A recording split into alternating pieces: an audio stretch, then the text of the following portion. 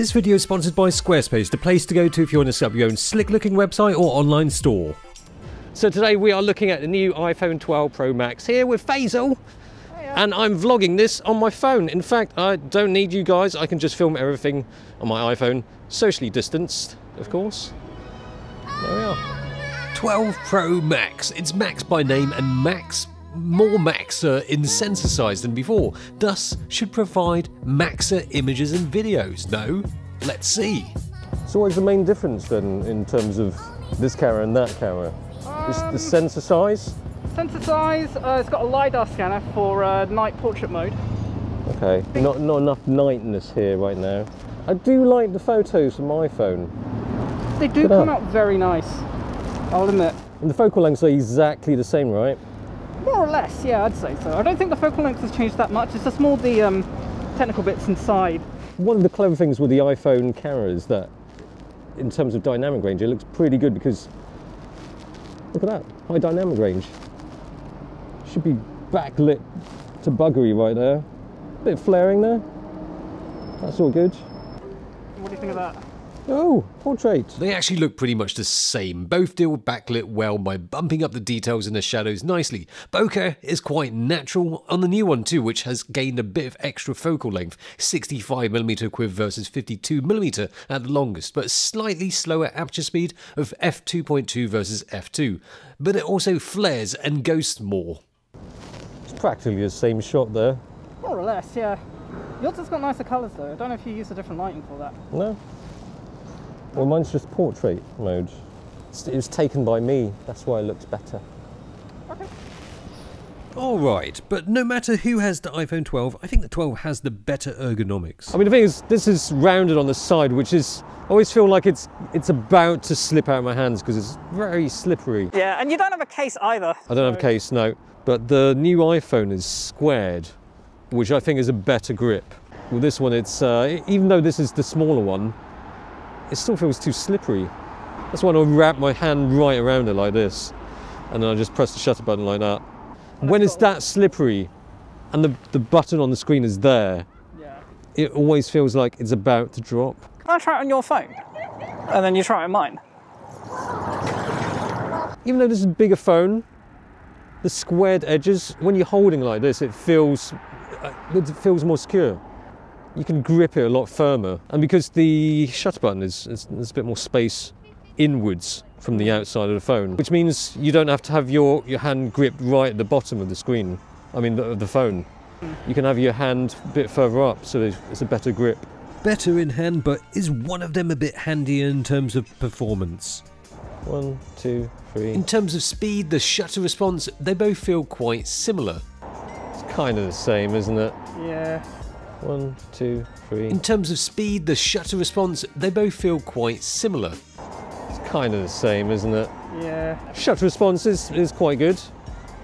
I mean, for street photography, quick enough, right? Definitely fast enough for me. 12 Pro Max seems to deal with bringing back the details and highlights better. Just look around the sun on the iPhone 11. It doesn't seem to have blended in well with the rest of the image. Well, there's no surprise for there to be improvements over the 11 for photos, but I'm more interested in whether it can get any closer to something with a bigger sensor. Now, guess what I got in the recent Black Friday deals? This! The Sony ZV-1. I know I said that given the choice of this and the G100, I'll go for this. I mean, given the choice of G100 or ZV-1, I would go for the ZV-1. Of course. But given a choice of ZV-1 or something else, I'll go for something else. There wasn't something else, so I got this. £100 off. Compact camera for vlogging, takes stills as well. Quickly powers on like that, extends 24 to something, 70 probably, can't remember, don't care. But I don't use the telly. And Sony colour science has been improved. Okay, let's not pretend I've always wanted a ZV-1. Any regret? Well, I've always had that slight doubt when I buy a new camera, but part of me is thinking that I should have just got the iPhone 12 Pro Max, that's for sure. So Faisal's snapping away with his iPhone 12 Pro Max. Oh, it tells me it's backlight. This auto mode is clever, although just now said your landscape.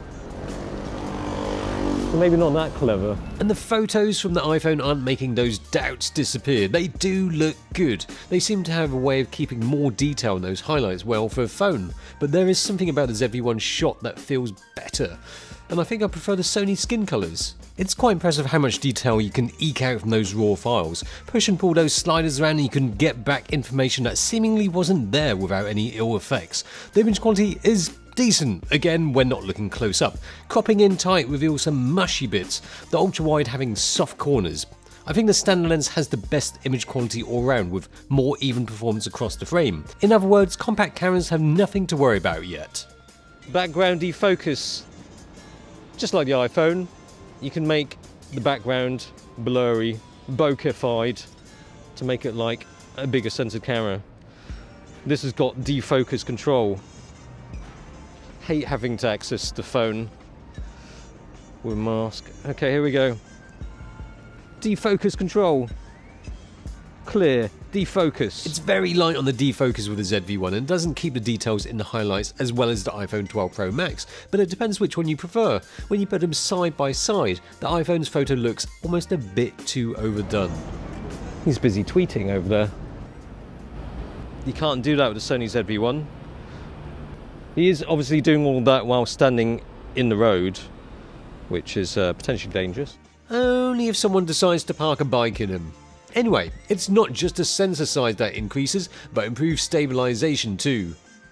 Plus now it's got IBIS. I mean, well, it's got sensor shift IBIS. Yep, and image stabilization too. Yeah. I mean, take some video now. The handheld shot looks mighty stable. Okay, recording. I used active steady shot on the ZV-1. I don't think Sony has the best stabilization around, although it's coping fairly well for a walking shot. You can still see the shakes and sometimes it tries to compensate too much, but the iPhone 12 Pro Max, although not perfect either, is much more stable, something you might want to think about if you're vlogging. Oddly, the flaring and ghosting is quite noticeable. It seems like it's moving along with the sensor shift stabilization. At night, the ghosting with lights is quite annoying actually.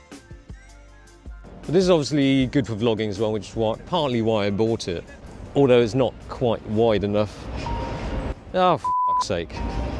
Getting a phone call now. You don't have that problem with the ZV-1. Yeah, you don't get a phone call when you ZV-1. I'm gonna have to I'll call you back. Like I called them back just to tell them I haven't been in a car crash. Anyway, the one area that ZV-1 and other compacts are going to find it hard to compete with the iPhone in is vlogging. The stabilisation on the 12 Pro Max is so good. On the standard lens or the wide, it's perfect for walking and talking shots. Super smooth. The only thing is, the iPhone 11 is still pretty good too. If you want a vlogging camera on your phone, what you do is this, video, wide mode, and you get your Apple Watch. You can use this as the screen. The only problem is that you need to do this every time you're vlogging, but that's wide enough. You can hit record. That acts as almost like a tally light. You don't need a tally light. You've got this saying that you're recording. Okay, so anyway, I have got the Rode Video Mic Me L, whatever they call it, mounted on the iPhone 11. I'm not recording. Oh shit, there we are. Well, it says it's recording here. It's not recording. Look, what a piece of shit. What shit, look. Oh, now it's recording, okay. Oh, technology, Apple. Get Yeah, anyway, as good as the 12 Pro Max looks, I think I'm happy with the ZV-1 and iPhone 11 Pro. At least that's what I keep telling myself. You can't beat the dynamic range of that. That's fantastic. The stabilisation is good as well. With the LiDAR, scanner, bigger sensor, however big it is, the iPhone 12 Pro Max is certainly putting out some nice looking low light shots for viewing on phones, not really for pixel peepers. And although I think an iPhone 12 or even 11 with the ultra wide option is all the vlogging setup most people really need, it's making me question whether I need the ZV-1. For stills though, although it is taking the right steps and closing the gap between phones and compacts, the 1-inch sensor compact does produce finer images, even if the iPhone has clever ways of showing more details and highlights. For now, I can still feel like I've bagged a bargain with a ZV-1. For now. Oh, and shout out to Squarespace. If you want to set up your own website or online store, just set up your own domain. There's a free 14-day trial and 10% off your first order, links down below. Why choose Squarespace? Because it's great. It makes setting up a website dead easy and with 24/7 customer service in case you get stuck, and you most likely won't. Plus, there's a whole load of beautiful templates to choose from. All you need to do is pick it, you customize it, and your website's been built. Dead easy to do. So yeah, 14-day free trial, 10% off your first order, links down below. Thanks for watching. See you again. Goodbye.